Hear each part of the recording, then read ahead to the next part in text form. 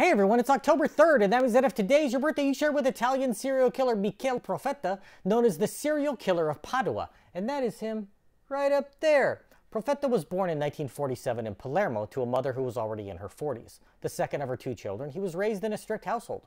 He avoided any serious legal trouble, but lived a life full of failed careers and relationships and became a compulsive gambler.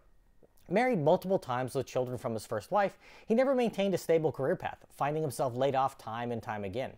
Feeling marginalized by society at large, Profeta found himself working a job of distributing flyers on the street at the age of 50. His personal life was a mess by this point as well. He had a wife and two kids at home, but was also in the midst of a long-term affair with the secretary of a previous employer who didn't know that he was married. For 15 years, Profeta maintained two households, living alternately with the two women, each unaware that he was also living with the other. Any free time he had outside of the two relationships, and how could you have any, was spent at the casino or studying statistics, which he thought held the secret for winning big.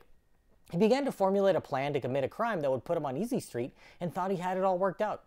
In 2001, he sent a letter to police in Milan that he'd stenciled onto a sheet of paper demanding 12 billion lira, which is roughly $5.5 million at that time, or else he would begin to murder random citizens in the region.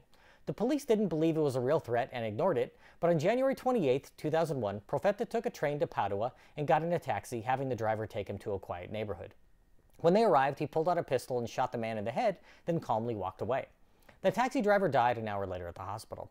The next day, another letter arrived at the police station threatening to kill again unless his demands were met.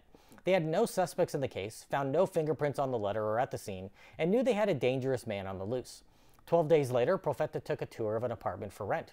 During the tour, he shot the real estate agent in the head 3 times, then left a note and 2 playing cards with a body, the King of Diamonds and King of Hearts.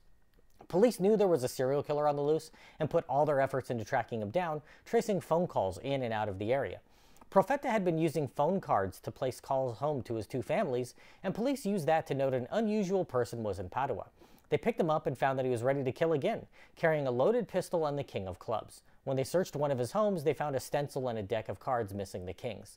Profeta seemed shocked that his scheme didn't pay off. He had dozens of cell phones that he was rotating between, apparently believing doing so would hide all communication.